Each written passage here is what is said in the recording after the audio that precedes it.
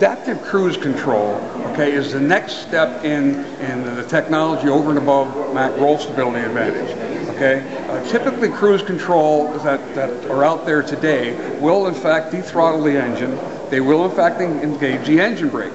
But ACC takes that next innovative step and actually applies the service brakes of the vehicle to either to slow or to bring the vehicle to a complete stop without any intervention of the driver. It's just incredible technology. What is the time gap?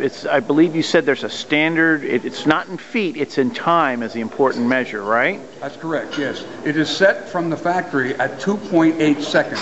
From time of a vehicle, say, short stopping in front of you, you have 2.8 seconds, okay, before the vehicle actually goes into an intervention itself. And the driver doesn't have to do anything. It senses it and deploys the brakes itself. That's exactly right.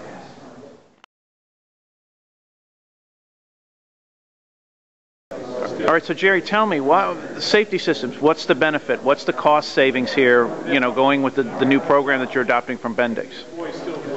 As you can see by this chart, these statistics are from 2006, that in a fatality accident, it cost the industry $3.4 million per fatality, okay, for an accident. $217,000 per accident for injury alone, and $12,000 for property damage. When you multiply those numbers by the frequencies, it comes up to a whopping $35 billion a year is what it costs the industry for these accidents.